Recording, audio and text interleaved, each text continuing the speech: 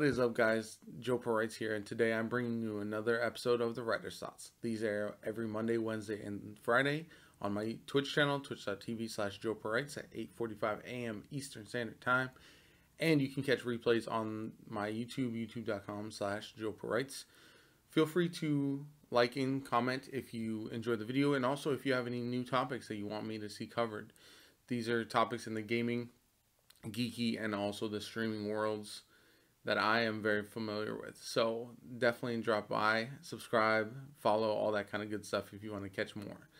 Now I'm going to jump into it and start with the looter shooter genre. Now I'm a big fan. I'm a longtime Destiny player, and I've played pretty much all of the various iterations of the looter shooters. Now Anthem announced that they're going to do a complete relaunch. This is exciting for me, but also cautiously optimistic is what I'd say with regards to the game, because I was a day one Anthem player. I did go through the main story and play it quite a bit. However, the end game was just so underwhelming. I think everyone felt the progression system, everything was just not up to par. We've seen that a lot with all of the looter shooters, whether it's Destiny, whether it's The Division, even Borderlands 3 has had some issues with it. Whereas out the gates, the games don't launch with all the content that they might need and all the settings in place that are going to make it thrive over the long haul. Now, Anthem was taking part in a seasonal roadmap, but they've adjusted and they're going to do away with that seasonal content and just try to do a full relaunch, which I think is the right move. We've seen games like No Man's Sky and Final Fantasy Online completely reshape their image into what I think they wanted to be when they first dropped, and just couldn't be for whatever reason, whether they were rushed to launch, whether they couldn't fully implement all the systems without a base there, it would take too long, whatever the case may be.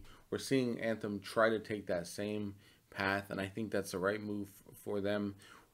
Time will tell whether it pays off in the long run, and I don't think anyone's going to pay for any additional content. If you already have the game and this is free, possibly this could help reinvigorate it. I loved the combat. I loved the flying. A lot of people I know say the same thing. So I wouldn't be surprised if they find a way to implement a really great roadmap of content, that this game does have a rebirth of sorts.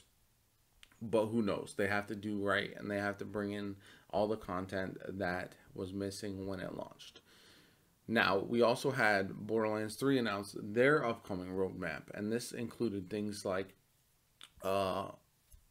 Valentine's Day event, new DLC, which is being announced at PAX East in a couple weeks, and additional things that are going to be coming here in the near future, such as quality of life changes, skippable cutscenes, for example, and improvements to their EchoCast feature, which I'm a big fan of. If you've heard me talk before about the EchoCast, you know that I think implementing ways for viewers to get involved with the streaming side is huge for games, and I think more games need to do more of that.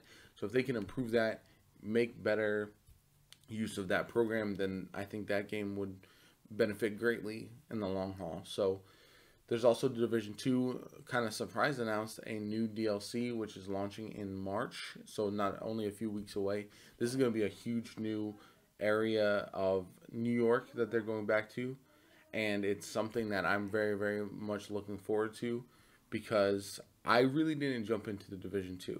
The Division 2 really took off at launch. It did really well for the first couple weeks, and then right around the time its first raid launched, it kind of steadily went downhill. And I think it just didn't have the sustainability that other games we've seen have, and they weren't able to update it in ways that made it so the community felt involved. There was a lot of quality of life things, just like with Borderlands 3, that needed to be fixed earlier for its hardcore player base to really stick around and stay for a long period of time. There are still people playing it, obviously, but it could have done a lot better and capitalized on that momentum. Now, there has been a little bit of pushback because Ubisoft, the publisher for Division 2, has thrown a bunch of money now at big-time streamers who don't normally play their game to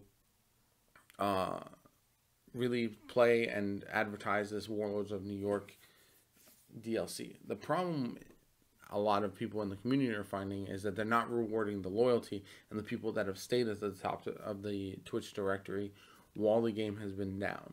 And that's something that I think Borderlands really did well when they brought forth their stream team, because there was a lot of well-known faces in the Borderlands community, instead of just throwing all of their budgeting, all their value, all their money at the top streamers who don't play the game, might play the game while it's sponsored for a few hours, and then never touch it again. So I think there's a good give and take. My personal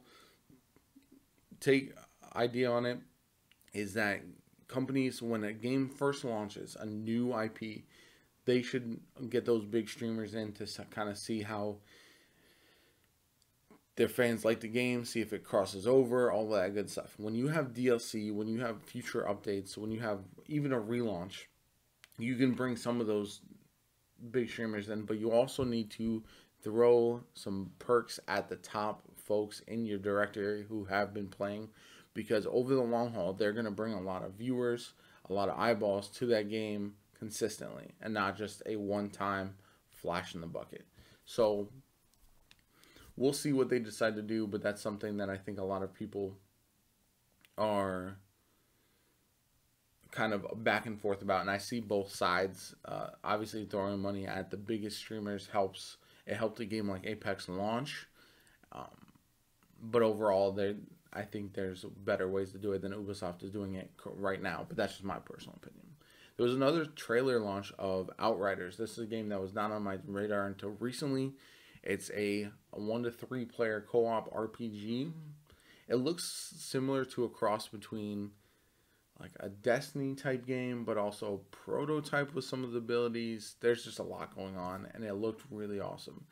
Definitely check it out. It's actually Square Enix is publishing that game, so I have a lot of faith that it'll be pretty solid overall, and I'm looking forward to seeing what future updates come from that game, because there's today actually there's actually going to be a live gameplay trailer shown, so we're going to see exactly what we're getting ourselves into with that one. So very excited about that. Then we had the news, which is somewhat interesting, but it might not mean anything, that Drake is actually signed with Caffeine. If you don't know, Caffeine is a streaming rival with Twitch and Mixer and YouTube Gaming and all that kind of good stuff. They focused a lot on hip-hop artists. You've seen Offset go sign with them as well. And it looks like Drake is going to be doing a rap battle program for them. So he's going to be, I don't know how much he's actually going to be streaming, or if his whole focus is going to be that rap battle thing.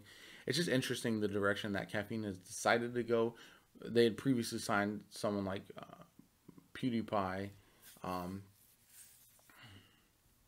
just other big name people, and it just hasn't always worked out. It hasn't translated. That site is not really doing that well, because just like with Mixer and YouTube at times, the problem is not the big names. The problem is the functionality of the site and the benefits and the perks. They don't match up to Twitch yet, and the longer that they go without matching up to Twitch, the harder it is going to be for them to take away parts of that fan base or find its own fan base if people don't enjoy going to the site. Last thing I'm going to touch on right now is Pokemon Home. Just dropped. It's live on your Switch, mobile, all that kind of good stuff. This allows you to transfer your Pokemon from one game to the next, including Pokemon Go, Sword and Shield, all that kind of good stuff. So it's something that I think a lot of people were looking forward to, and I'm pretty sure Niantic was looking at this when they decided to not have the Pokemon Sword and Shield Pokedex be huge. They knew this was going to eventually happen, and this crossover, as the game has not been out that long, so I'm not surprised that we are seeing this now. But I think this is a big step in the right direction towards pulling all Pokemon together, making it feel like more of a collective like crossover between all the different platforms and devices. Yeah, and I think it's like $16 for the whole year if you want the premium service, which is not bad at all. So I've seen some complaints about that, but overall I think that's a fair price to charge for a system like that. So anyway, that's going to do it for me today. Thank you guys, as always, for stopping by, watching the videos. If, like I said, you want to see me cover any topics at all, leave a comment on my YouTube, follow me on Twitter, drop by my Twitch stream, all JoPaWrites, and I will catch you guys later. Thanks as always for stopping by the channel. Make sure to like and subscribe for future content, and I will catch you guys later.